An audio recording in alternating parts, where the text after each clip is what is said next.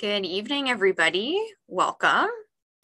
My name is Rowan Neufeld, Events Coordinator for McNally Robinson Booksellers in Saskatoon. From this end, we're on the traditional lands of the Plains Cree, Saulteaux, Dene, Dakota, Lakota, and Nakota. We are also streaming from the homeland of the Métis Nation. So I'd like to welcome you all to the launch of the Saskatoon History Review number 31. Thanks so much to the Saskatoon Heritage Society for working with us on tonight's event. We're joined by contributors Peggy Sarjeant, Ryan Walker, Bonnie Dahl, William P. Delainey, Dianne Wilson, and Jeff O'Brien. And Jeff O'Brien is also doing double duty as our host for the evening. So I'll introduce him shortly here.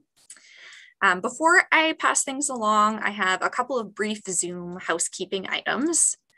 We've enabled live auto captions tonight, which you can access by clicking the live transcript button along the bottom of your screen. We'll also have some time for questions later in the evening. If you're comfortable using the Q&A box to type in your questions, please do so. If you don't, raise your hand or use the raise hand function, and we will try to allow you to share your question via audio. So we may not have time to get to everyone, but I will leave that up to our host, Jeff O'Brien. Just before I introduce him, I think we'd like to invite all of the contributors to turn their videos on and just wave hello so you can kind of get the community feel that we would have if we were doing this in person.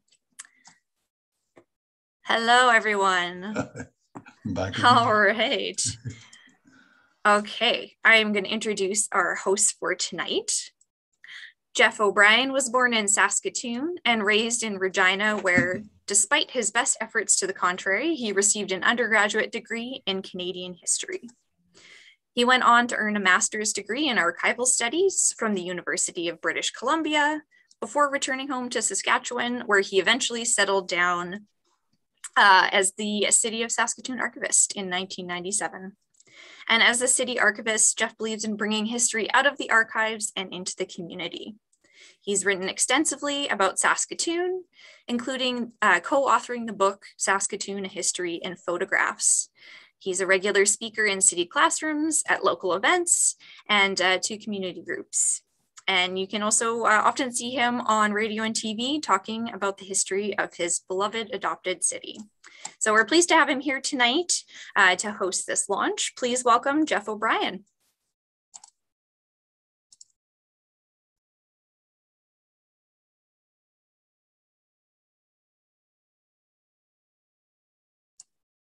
Jeff, you're muted there. I'll just get you to unmute. You know, I've done these before. Good evening, ladies and gentlemen. My name, as noted, is Jeff O'Brien. I'm the City of Saskatoon Archivist. It's my great pleasure to be your host this evening for the launch of Volume 31 of the Saskatoon History Review. So the Saskatoon History Review is published by the Saskatoon Heritage Society. The very first issue hit the newsstands in 1980. There were further issues published in 1981 and in 1985, and then in 1988, the late Bill Sarjeant went to the Heritage Society and he proposed that henceforth it be published annually with himself as editor. And the rest, as they say, is history. The review is a labor of love, and it shows. And it's also an immense amount of work. And we have Peggy Sarjeant and Linda Dietz to thank for it. And I want to especially point out the production quality of the current issue, which is largely due to Linda, who's responsible for the layout and who does a tremendous job of the final editing. So this issue could not have been published without her. So Linda, if you could take a moment, join the rest of us in patting you on the back, that would be entirely deserved. The review could not publish without you. Thank you very much. The Saskatoon History Review is a very rare bird here in Canada, so I asked around. In all of Canada, there are only a handful of historical journals like this one, specifically focused on a single municipality. And since the Provincial Archives stopped publishing Saskatchewan history a couple years ago, it's the only historical journal in the province, and that makes it a considerable accomplishment and one of which we should be proud. If you go through a list of articles published in the review over the years, it's like reading a who's who of Saskatoon history. We have a very robust local history community here, and it's in a large part because of the encouragement and the support provided by Saskatoon History Review over the last 40 years. So this issue features the work of 6 local authors. We have Ryan Walker, writing about the Peggy McKercher Conservation Area from ancient times to the present. Bonnie Dahl, who mixes the personal and the historical in her piece on the Saskatoon office of the Provincial Archives. Bill Delainey's excellent article on Robert Caswell's land deals during Saskatoon's great real estate boom. Dianne Wilson, who takes us with her on a hunt for the 1883 Charles Garrison House, and Peggy Sarjeant herself with a biography of the late and beloved Don Kerr, who edited Saskatoon History from 2003 until his death last year. And there's also a little something from me about Saskatoon's boom era Factoria development. But our first speaker tonight is Peggy Sarjeant. Peggy's been involved in Saskatoon's heritage community since 1972, when she arrived here from Britain with her late husband Bill and their young family.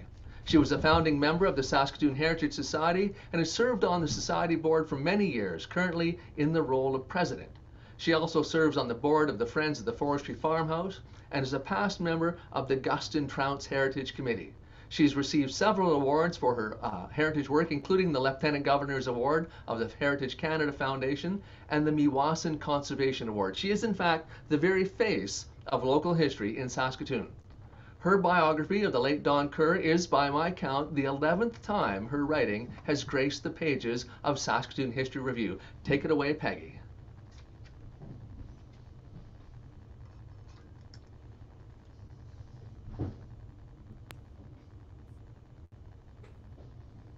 Okay, now I need to do the full, there we are. Good evening, everybody. This is a real pleasure for me to be here to talk about Don Kerr with you this evening. It's about a year ago now. Sadly, on the 8th of December of last year, we said a final goodbye to Donald Cameron Kerr.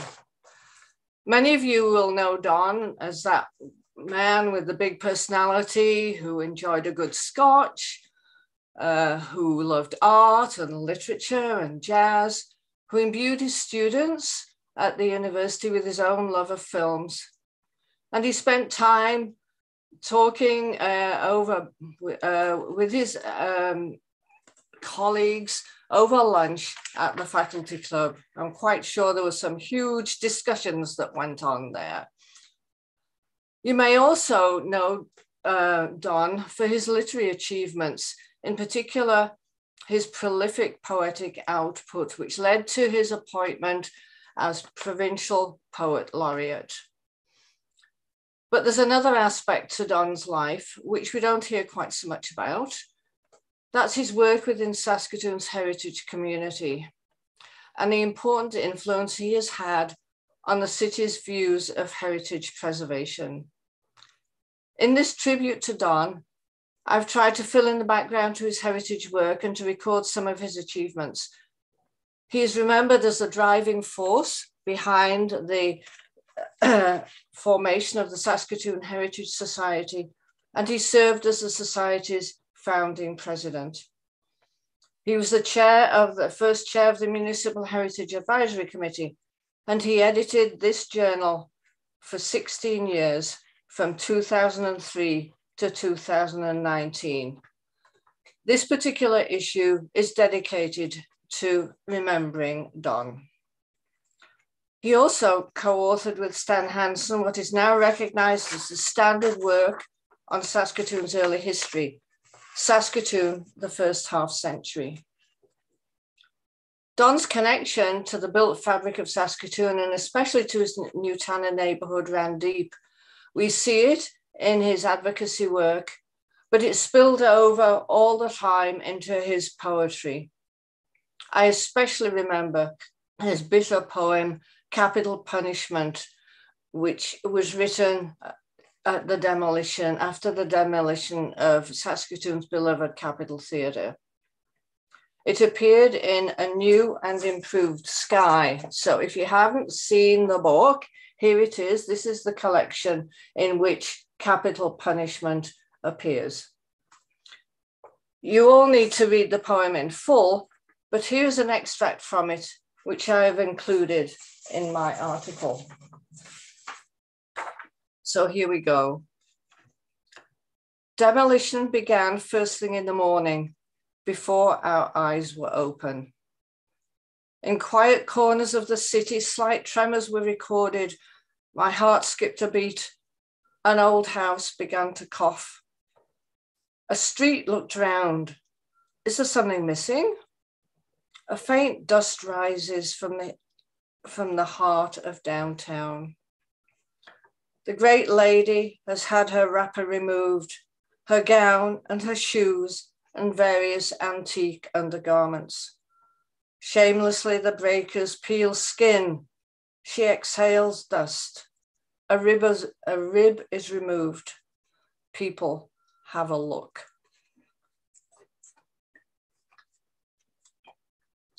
A less well-known and underappreciated literary work is Don's essay called Ways of Seeing Saskatoon. This was published in Saskatoon Imagined Art and Architecture in the Wonder City. And not many people remember this. This was a publication put out by the Mendel Art Gallery to commemorate a wonderful exhibition entitled Saskatoon Imagined. For me, this essay encapsulates all his thoughts about the value of our built environment and the value of our neighborhoods. I included some of that in my article too, some of the quote from that particular essay. And you can hear Don's voice as he talks about what he would like to see in a built city.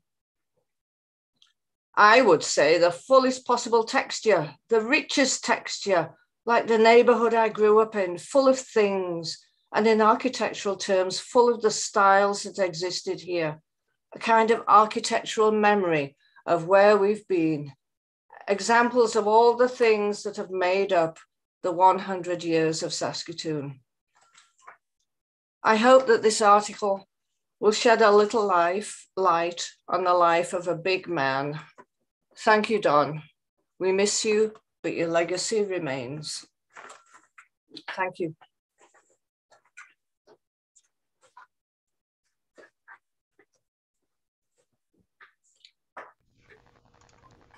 Thank you very much for that, Peggy. Our next author is Ryan Walker. Ryan is a professor of geography and planning at the University of Saskatchewan, and he's Associate Dean of the College of Graduate and Postdoctoral Studies. He was born in Winnipeg and grew up there, and in Alberta, and he did his MA at Waterloo and his PhD at Queen's, and he's lived across Canada, in Swaziland, Tanzania, and New Zealand, and he now calls Saskatoon home, where he is a past board member for the Saskatoon Heritage Society and serves currently as Vice Chair of the Meewasin Valley Authority. And I've had the pleasure of working with Ryan on a number of projects over the years, and I'm going to say that we're very lucky to have him. Ryan's article is entitled The Rich and Textured Landscape of Peggy McKercher Conservation Area. Ladies and gentlemen, Ryan Walker. Thanks for that introduction, Jeff. Made me cry. It was very nice.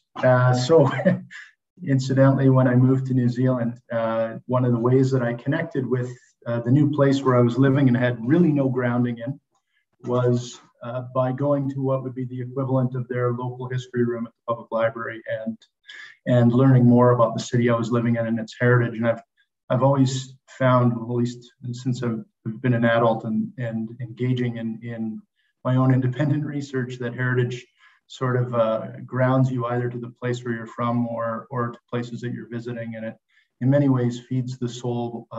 You know, a lot of the work that you know many of us do is, you know, it's important work, sometimes very technical work, but it doesn't always have the deep meaning that a good, you know, thorough engagement with history and heritage in the place where you live, you know, really brings you. So I think Jeff's got a dream job to be able to do that for a living. Anyway, my article talks about the Peggy McKercher Conservation Area, and really what motivated me to write it was I had joined the Meewasin Valley Authority Board a few years ago, and I was interested in the sites that the Meewasin Valley Authority had within its conservation zone. And, you know, the Meewasin Valley, I'll just call it Meewasin. Meewasin doesn't own a lot of its sites. It's a steward and conservation and education, managing development, but doesn't necessarily own, you know, a lot of land, but it does own the Peggy McKercher Conservation Area. And I found it intriguing, and it's got a heck of a story to it. And when, you know, I started to dig down deeper into the layers of history there, I found that this landscape, which you can go and look at and, you know, get a general appreciation for, has, you know, a lot of stories to tell. And so what my article does is it tells a few of those stories, and you know, it really starts with a general discussion or mention of the, you know, thousands of years of Indigenous history, First Nations and Métis history in the area that is now the 11-hectare area called the Peggy McKercher Conservation Area. And just to give you a sense of where that's located, if you're familiar with where the Northeast Swale is, we'll go north a little bit further and then go right over to the river valley. And it's at the end of what is called the Small Swale. And it's got about a 1 kilometer of beautiful river outlooks. And it was named after Meewasin's first and longest serving board chair, Peggy McKercher, who you know, served from 1979 to 1995. So the Small Swale landscape itself is, you know, at least it's over 10,000 years old, and it's still a reasonably intact example of temperate grasslands, native temperate grasslands, which is the most endangered ecosystem in the world. And so, I mean, if we start there and then superimpose on that the many Indigenous peoples' history that have occupied that area and used that area and continue to do so. And then also add on the settler history that the Temperance Colonization Society you know, represented in the 1880s and onward. The story of the site's quite fascinating. So I start with some of I basically explore some of the settler history, focusing a little bit on William Hutchins and his family, who in 1916 occupied the site and you know, received the patent for the land. And they lived there until he passed away, and then his wife Caroline moved away shortly after. And you know, fast forward to 1945, and a local lawyer, Archie LaMarche, purchased the site from the Hutchins estate. And so Archie LaMarche, if you're familiar with the McDermott LaMarche law firm, he's the LaMarche. But in 1930, when times were really tough in Saskatoon, as across the prairies and much of you know, Canada at the time, Archie LaMarche joined a law practice here in Saskatoon. But he was a farm boy, had grown up a farm boy, and was a farm boy at heart, and wanted his family and his kids in particular, son and daughters, to enjoy some of that connection to the country. So he acquired this parcel of property that's now the Peggy McKercher Conservation Area, built a log cabin on it with a retired Scottish joiner friend of his, and I'll read you. And his kids grew up going out there, and they affectionately called the place and the log cabin on it the ranch. So Jack, his son, records some recollections that Andrea Ziegler from Meewasin shared with me in a letter that he had shared. He says, "We kids came to love the ranch as my father did. The riverbank provided wonderful hideouts, trails, and play areas. We'd watch crows and magpies build their nests and raise their noisy youngsters. The spring and summer, and a prodigious riverbank spring was plumbed by my father with an old sunken barrel and stone sluiceways. In addition to providing a bountiful water supply, it attracted all kinds of birds and animals for us to observe. The river provided fishing for goldeye, and periodically we'd see a giant sturgeon breach in midstream." In 1963, the LaMarche family sold the land to the Roman Catholic Diocese, or the Episcopal Corporation of Saskatoon, in 1963. And it was the bishop at the time, Francis Klein. He had recovered from a heart attack the year before at St. Paul's Hospital, and a light went off that the sisters, congregations of women religious in Saskatoon, who, although there were several congregations of women religious, they tended to be working on their own projects in relative isolation from one another. And the idea, which he supported, but was reportedly also brought forward by one of his colleagues, the father, John Robinson. They created this resort with the Sisters Superior, and they called it Maryville. And so there was a chapel on the site, and this went on until 1995. There was a chapel on the site.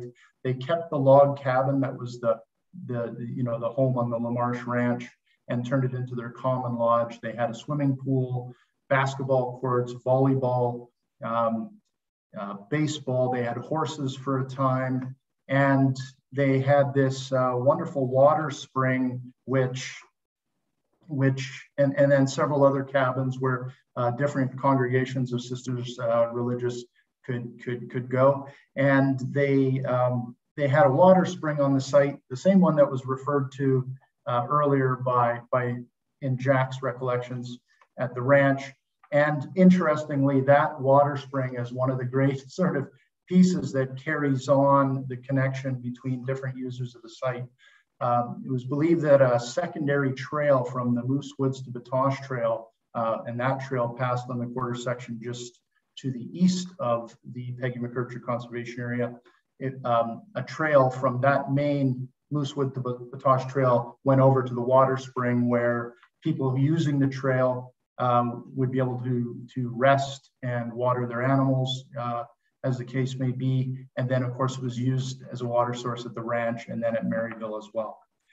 And, it's a really magical story of how the sisters and, worked together over decades to really enjoy and build a rich spiritual and experiential and natural connection at this site. And it really is a magical story. And I think it's my favorite part of the story in the article.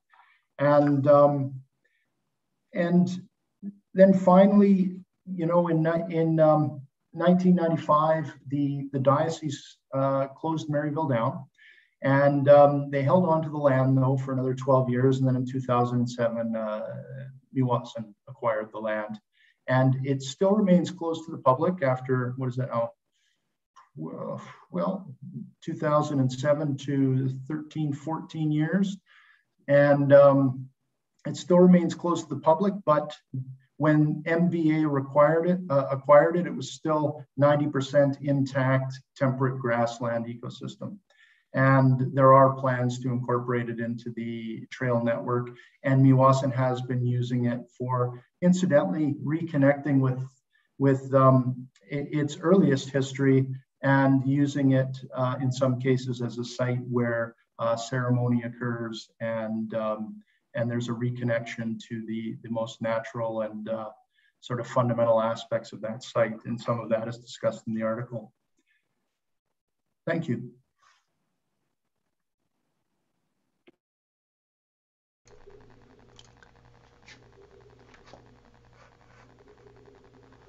Thank you very much, Ryan. And let's have our next speaker. And our next up is Bonnie Dahl. So Bonnie is a born and raised Saskatoon girl, and she has her master's degree in history from the University of Saskatchewan.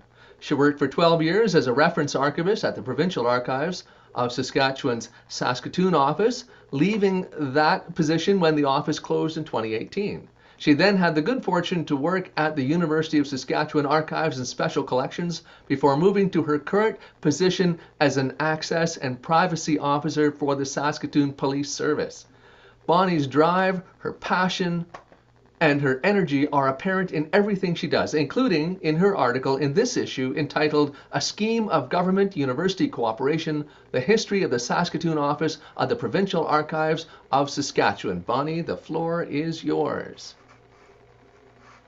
Thank you, Jeff. So as Jeff mentioned, I worked at the Saskatoon office of the Provincial Archives for 12 years. When the office closure was announced in 2018, one of the many things that bothered me about the closure was that the focus of the conversation at that time was entirely on the decision to close the office. Even once it was clear that the decision to close the office wasn't going to be reversed, the focus of the attention remained strictly on justifying that decision to close. And for me, I thought that was a bit of a shame because often when an important institution closes for whatever reason, there's an element of celebration and commemoration involved. Oftentimes there's an effort made to acknowledge and recognize the work and contributions of that institution as part of the closure. And that didn't happen in 2018 or even into 2019, and that really bothered me. So when Archives Week rolled around in February of 2020, I decided to give a short presentation at our annual Archives Week reader event at the Roxy Theatre about the 74-year history of the Saskatoon office so that people would know about the important contributions that office has made to Saskatoon's heritage community and also to the provincial heritage community. Later in the year, Peggy Sarjeant got in touch with me and she'd heard about the presentation and wondered if I'd write an article for the magazine, and so here I am. So I thought for tonight, I would read an excerpt from my article. Given that that background, that the purpose of my article was to remember that office and to celebrate its contributions and recognize those contributions, I thought it would be appropriate to read about what I feel are two of the most important contributions that the Saskatoon office made to the Saskatoon heritage community that I think most people actually don't know about. So this is the excerpt from the article. So another important role that the Saskatoon office played in the Saskatoon heritage community was in supporting the foundation of two significant Saskatoon heritage institutions. The first institution that the archives helped to found was the University of Saskatchewan Archives. In the 1950s, the university was becoming concerned about the lack of records management of its own records. Materials were being stored randomly around the campus, and there was no consistent method of preserving records of historical value. In 1956, the University Council approved the establishment of a university archives that would be managed by the staff at the Provincial Archives. The Provincial Archives provided safe and centralized storage, organized the material, and made the records available to researchers. After several years of providing this service, the university's and the archives' needs changed. In 1967, Douglas Bocking, who was head of the Saskatoon office, noted that the university's records would soon outgrow the storage space available in the Provincial Archives. He recommended that it was time for the university to develop, staff, and manage its own archival and records management program. In 1970, the university appointed its first university archivist, and when the new wing of the Murray Building was complete in 1974, the records were removed from the Provincial Archives to the new University of Saskatchewan Archives. The second institution that the Saskatoon office helped to create was the City of Saskatoon Archives. In the 1970s, the City of Saskatoon did not have a records management program, and its historical records were stored haphazardly in poor conditions in the central stores and a number of other city buildings. The city began to explore its records management options. At the same time, the city was also receiving pressure from Don Kerr and Stan Hansen, who wanted to write a history of Saskatoon for its upcoming centennial, but were having difficulties accessing the city's historical records. In 1979, the city agreed to transfer some historical records temporarily to the Provincial Archives in Saskatoon so that Kerr and Hansen could access them for their history. After their project was finished, the city saw the benefit of having their historical records preserved, organized, and easily accessible. However, the cost of building a proper archival storage facility and obtaining trained staff was considered prohibitive for the city. The city concluded that the logical depository for its records was the Provincial Archives, as, quote, the cost of manpower and equipment in operating a city archives cannot be justified as long as the Provincial Archives is equipped to provide the same service to the citizens of Saskatoon. So the city entered into an agreement with the Provincial Archives in 1985 to have the Saskatoon office manage the city's historical records. Over the years, as the needs of the city grew and the budget of the Provincial Archives shrank, it became time for the city to manage its own records.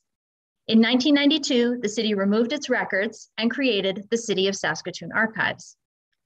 Both the University of Saskatchewan Archives and the City of Saskatoon Archives are now major repositories for historical records in Saskatoon. The guidance, encouragement, and support provided by the Saskatoon office of the Provincial Archives gave both institutions a safe place to develop a solid foundation for their programs. That both institutions are still strong members of the archival and heritage community in Saskatoon today speaks to the importance of the work done by the Saskatoon office to foster both programs. And that's all. Thanks.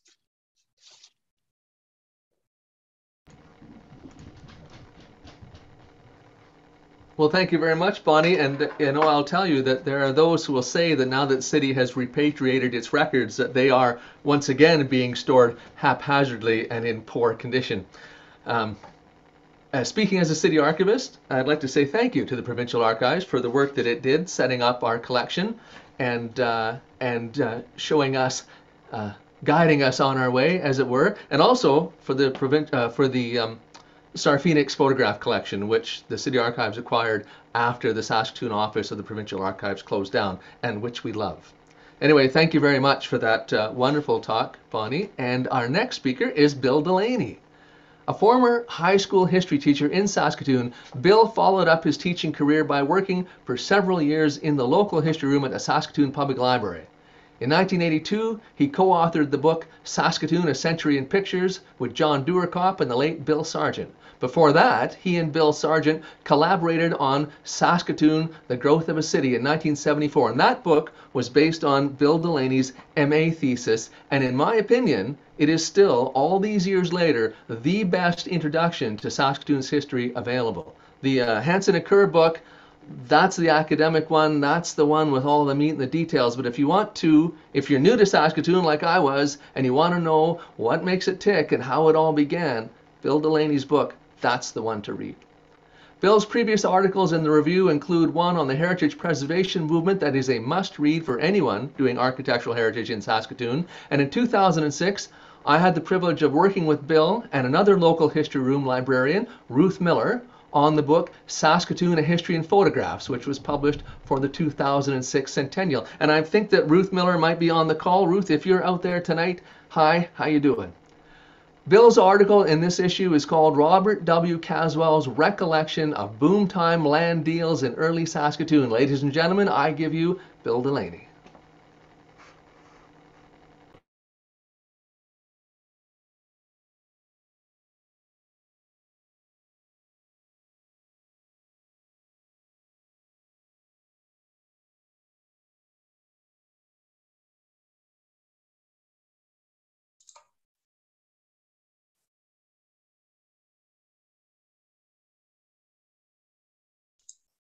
Hello? You're good. Thanks. Technology isn't my field. Anyway, I think what would be most valuable at this time would be just a brief background to my article in this particular issue. So I'd like to give you a little bit on the situation in Saskatoon at that time and Robert Caswell. Saskatoon experienced a period of unprecedented growth from 1906 to 1912, during which its population increased fivefold. With this growth came unprecedented increase or an increase in the demand for surrounding farmland in which to locate the city's expanding functions. As a result, there was a major increase in the value of the farmland and similar increases in the opportunities to profit from selling it.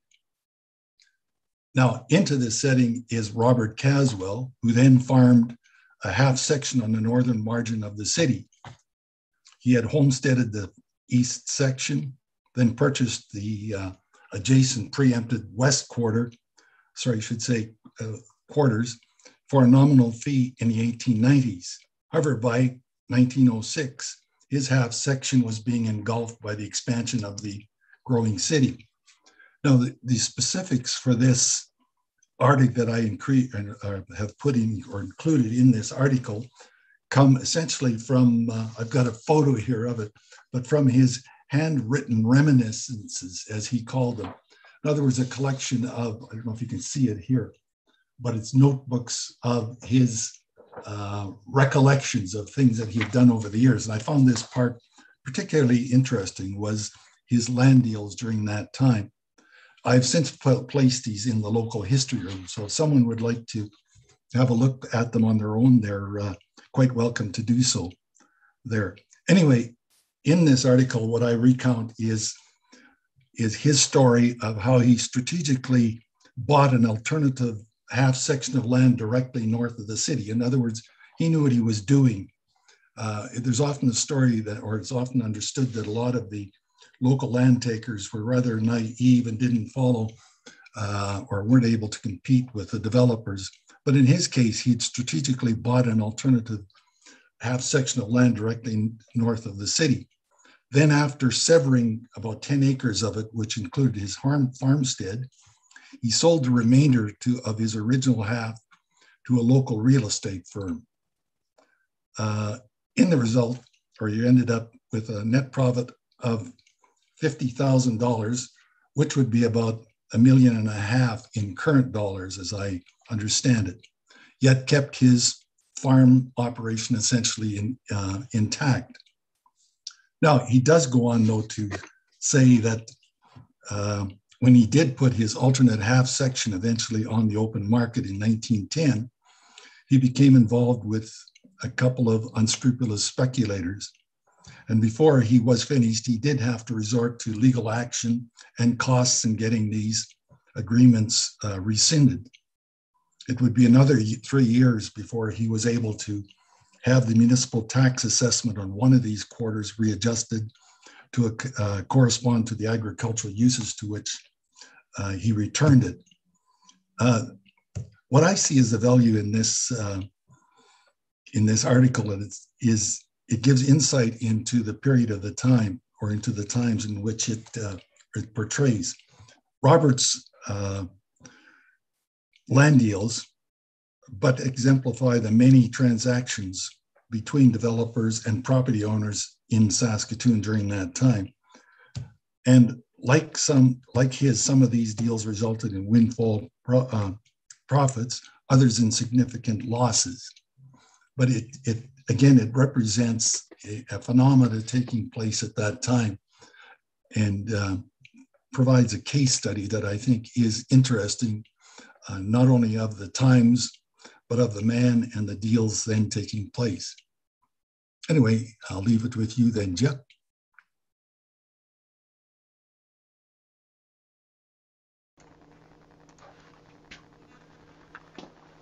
Thank you very much, Bill. So our next speaker is Dianne Wilson. Of all the speakers today, Dianne is the one I've known the longest. We used to work bingos together back when she was a fencing parent in the mid-1990s. Dianne's the only person I know who can talk about people who've been dead for 150 years as if she just came from coffee with them. Raised on a farm near Silton, Saskatchewan, she majored in anthropology and archaeology at the University of Saskatchewan's Regina campus, nowadays, of course, the University of Regina. Dianne worked in archaeology in Saskatchewan and Manitoba in the 1970s, and she's been in Saskatoon since 1976. She's been on the Mar Residence Management Board, the Saskatoon Heritage Society Board, the Friends of the Forestry Farmhouse Board, and the Nutana Community Association Board. She does walking and driving tours of Nutana and the Broadway District, Caswell Hill, the Riversdale Business District, and downtown. Dianne has also worked on the city's database of heritage properties, which I use almost every day, and she was responsible for the Nutana Community Association's Century Houses project in 2007. And her article is entitled The Identification of the 1883 Charles Garrison House. Ladies and gentlemen, Dianne Wilson.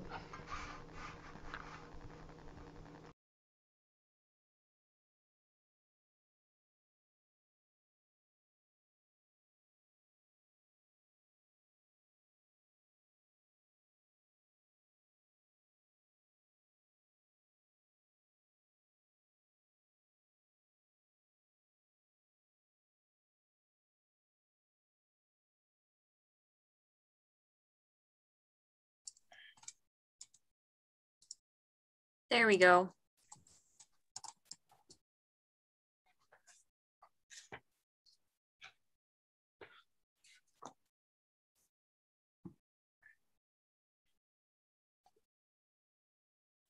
Hi. I guess it will work. I don't, like Bill, I don't do technology very well. So my article in the current History Review, I'm entitling this little presentation An Obsession and a Picture. And this research project started with an unabashed obsession with details of the early settlement in Saskatoon and a small misfiled photograph in the Saskatoon Public Library's local history room collections. The mystery photo found in the Silas Lake House file was identified as Main Street 438, the address of the well-known Silas Lake House. This was an obviously old photo. It depicts an old building in poor repair with its stucco exterior finish failing. And while superficially similar to the Silas Lake House, there are differences in the architectural details that indicate that this is a different structure. So the hunt was on for its true identity. Now, Archie Brown, one of the 1883 arrivals in the fledgling community, records the construction of the first 7 buildings in his narrative in the publication Narratives of Saskatoon. And this is a collection of narratives collected by Arthur Silver Morton and published in 1927 by the University of Saskatchewan bookstore. So I'm going to read from Archie Brown's narrative. Finally, some lumber came down the river in the fall of '83, brought down the river in 2 rafts from Rush Lake by a crew of Swedes. The Swedes put up what was called the company buildings, really a double storefront. They then left for Moose Jaw.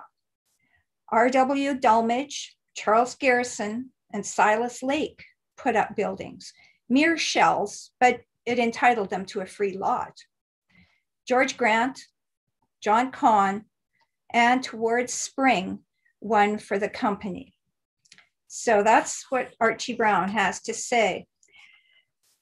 The locations and visual representations of 6 of those 7 buildings have been determined through previous research by myself and the late local historian Donald Irvine. The location and a visual depiction of the building constructed by Charles Garrison, however, has remained somewhat elusive. And so the question is, could this unknown building in this photograph be the missing Charles Garrison property? It looks old enough. It might be a contender. Archie Brown also adds a bit more information in his narrative. He says the Garrison building was sold to the Fletchers when they arrived, as C. Garrison did not return from Ontario. And the Fletchers that Archie Brown is referring to would be Grace Fletcher and her husband, Joe. Joe had come in 1884 and established a homestead in what's now the Montgomery area. And Grace arrived in June of 1885 with 3 small children. And it appears that pretty soon after she arrived, they purchased the Garrison building. And so using a variety of sources, including a September 1884 handwritten community newsletter, an 1885 drawing showing the Saskatoon community, an annotated hand-drawn from memory map illustrating Saskatoon before the railway came. So the railway came through in 1890. And this map was drawn in the 1960s by Grace Fletcher's eldest daughter, Maud, who was about 4 when they came to Saskatoon. More sources include the 1907, 1911, and 1913 City of Saskatoon fire insurance plans. Thanks, Jeff. And early tax assessment records, business directories, and Saskatoon Phoenix and Star Phoenix newspaper items, as well as published personal memories of local community life and events from those early years. Have contributed to a conclusion of the mystery. Now, I'm not going to go into the gory details, it would take all night, but you can read the article to find out the conclusion. And I just want to say that this is not the end of research into early Saskatoon and Nutana. It's a rabbit warren with a great many more holes to explore. So I will be back. Thank you.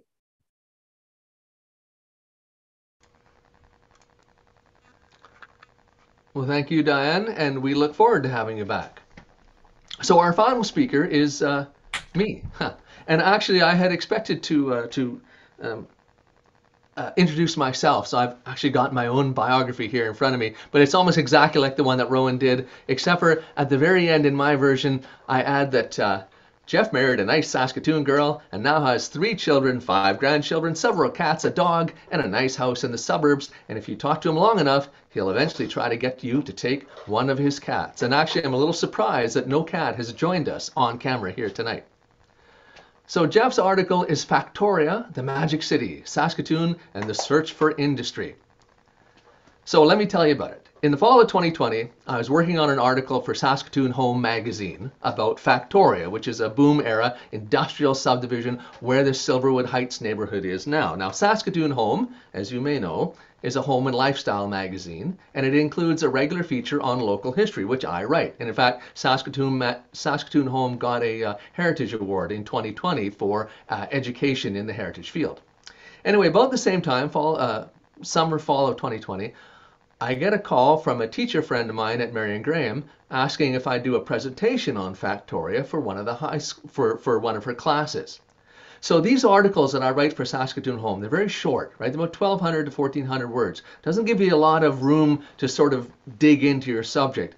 But I always start by writing a draft that's really has 2 or 3 times as much material as I can actually use, and then I cut it down to size. So between the 2 of these things, the Saskatoon Home article and the walking tour of Factoria, I've got this huge pile of extra research and writing sitting around, and I'm thinking, wouldn't this be a great article for Saskatoon history? So I'm going to read a little bit of it. But first of all, I want to give a shout out to Bonnie Dahl. Robert E. Glass was a Chicago entrepreneur, supposedly, who was the driving force behind Factoria. And Glass kind of wanders onto the pages of history in November of 1912, and then he wanders right back off again a few months later. He's a complete stranger. But no more. With Bonnie's invaluable assistance, I was able to turn up quite a bit about the mysterious Mr. Glass, which forms an appendix to my article. Okay, so it's November of 1912. Saskatoon is the fastest growing city in the British Empire. People are making fortunes here, buying and selling lands, like Bill talked about. And they're talking about 50,000 people living here by 1916, 100,000 people by 1921. But to get all those people to come here, to make good on the dream of 1912, we need industry. We need factories. So allow me to read. In November of 1912, when Saskatoon's boom was at its dizziest pinnacle yet, a stranger come riding into town. And his name was Robert E. Glass, and he come all the way from Chicago, he said, where he represented an Eastern syndicate interested in building a brewery. And not just any brewery, no sir, the biggest, finest brewery in the West. It was going to be 6 stories high, worth $500,000, pumping out 100,000 barrels of beer annually to be sold all over Canada and the United States. And the reason he was going to build it here, he said, was because he had been informed that here, right here in Saskatoon, just north of the city at a place called Silver Springs, was the purest water in all of Western Canada. That's right here in River City. And if you think you've seen this movie before, hang on to your hat. Silver Springs was the farm of a horse trader named Billy Silverwood, and it was named for the springs of pure water that seeped out of the riverbank there. There was a little in the way of indoor plumbing in those days. People in Saskatoon frequently got their water from wells or sloughs or straight from the river, and every house had an outhouse out back. Even after the first municipal water works opened in 1907, wells and outhouses continued to be a fact of life in Saskatoon. And along with that came regular outbreaks of typhoid fever, most commonly a consequence of drinking contaminated water, such as you might get from taking drinking water from the river downstream of a sewage outfall, or when the runoff from your outhouse leaches into the groundwater, or a contaminated bucket gets dipped into a well. So the situation was ready-made for a guy like Silverwood. People were dying like flies from bad water, he said in a 1948 interview, explaining how he'd conceived the idea of bottling the water from the springs on his farm and selling it to hotels, restaurants, and offices. At its height, the Silverwood Springs Bottling Company was shipping 120,000 gallons of spring water a year out of its plant on the riverbank just below Edelman Drive. But by 1913, advances in public health and improvement to the city's water and sewer system saw the incidence of typhoid fever plummet. The writing was on the wall for Billy Silverwood's glass company, and so, his bottling company, and so Glass's proposal must have seemed heaven sent. Now, somewhat of a problem for Glass, apparently, was that while he only wanted to buy Silverwood's riverbank property, where the springs and the bottling works were, Silverwood also owned most of what constitutes modern-day Silverwood Heights, and he insisted that Glass buy that too. Now, fortunately for R.E. Glass, it turned out that Silverwood property wasn't merely blessed with endless supplies of pure spring water remarkable for its beautiful sparkling appearance. Oh no, it also happened to have inexhaustible deposits of clay, sand, and limestone. Glass reported that his experts had examined samples thereof and declared them ideal for brickmaking and the sand unmatched for the making of bottle glass, for which he said there was an immense Canadian market. My God, we're all going to get rich. And so Factoria was born, and the plan was simple. First, Glass needed to convince the railway to build a spur line through the property. You can't have factories without railways.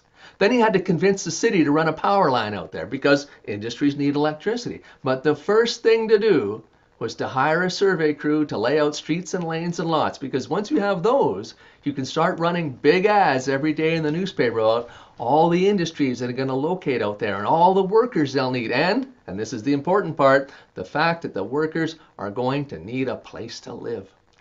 Buy today, the ads screamed, and buy they did. Residential lots in Factoria were selling initially for $500 a piece. $500 was a lot of money in 1913, especially for a piece of bald prairie 2 miles past the last streetlight.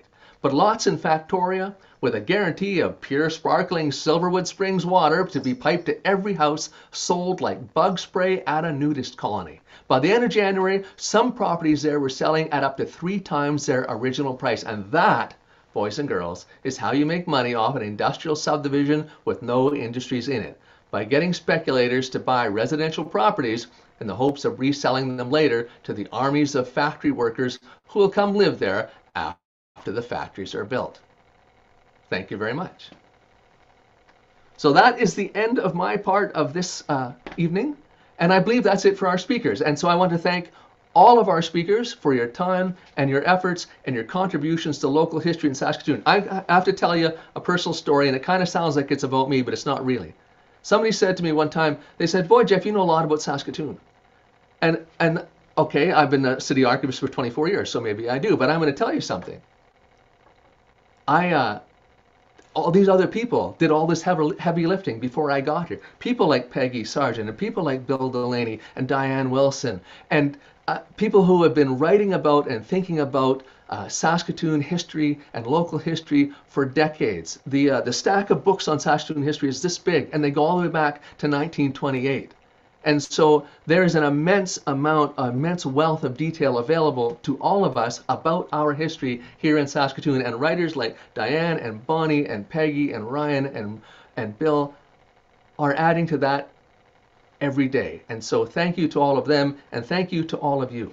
And now I believe we're going to have a question and answer session. And I have to tell you, I don't know exactly how that's going to work. Luckily, Rowan, our amazing facilitator, is going to take care of it. Thank you very much.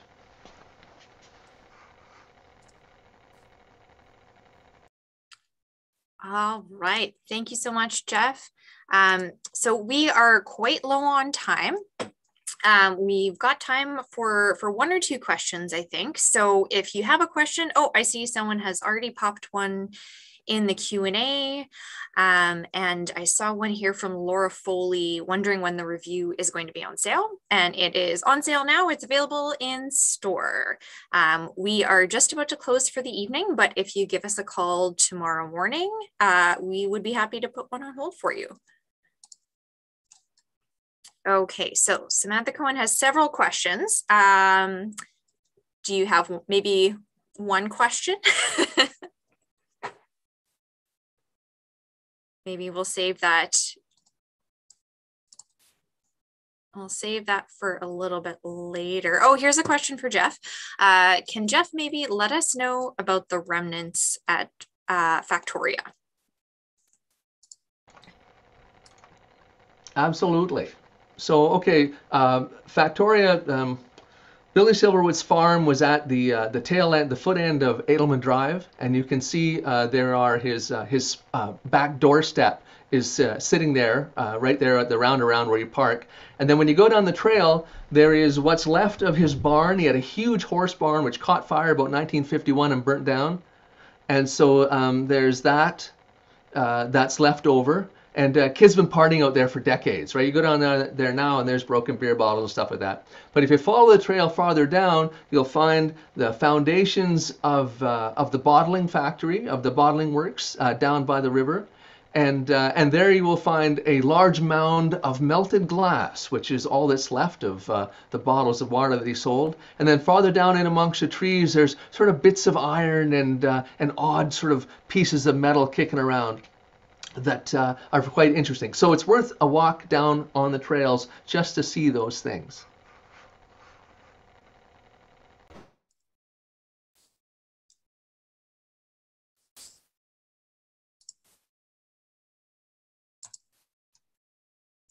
Thank you so much, Jeff. Okay, we have a question for Ryan Walker, if he's still around. Samantha Cohen asks, he mentioned grasslands are among the most endangered ecosystems in the world. And could he expand on that a bit if he's still around? Oh, I'll get myself off the screen here. One moment.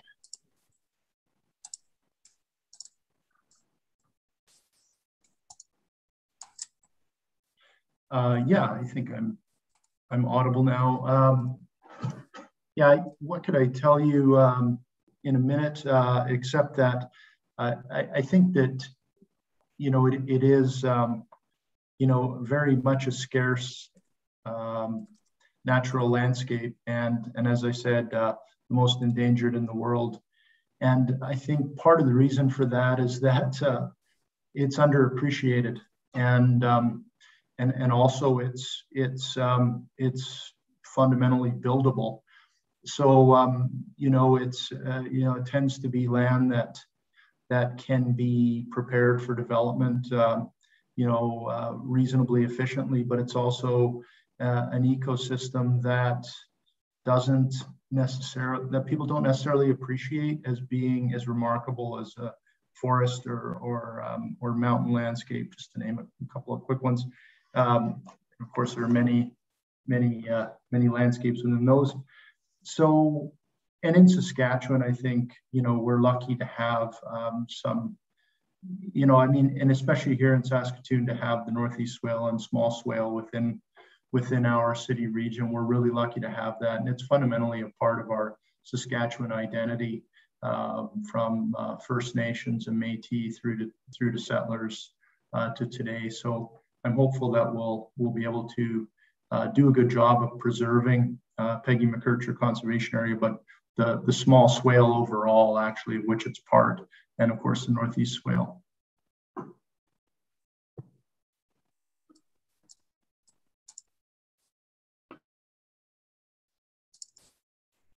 Thank you so much, Ryan. So we are pretty much out of time here. There's just one note here from Murray Scharf mentioning that Grace Westminster Church is celebrating its 140th anniversary this year, and the church is named after Grace Fletcher. So thanks for that comment. And once again, thank you so much to the Saskatoon History Review, and especially to all of the contributors who shared tonight, and to our wonderful host, Jeff O'Brien. You can purchase copies of the Saskatoon History Review number 31 in store. Like I mentioned, we are closed for the evening, but we'll be open tomorrow at 10 a.m. So feel free to give us a call and we can set one aside for you.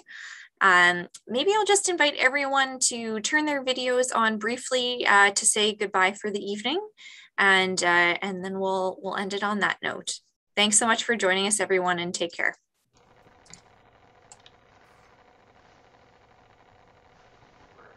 Bye, everyone.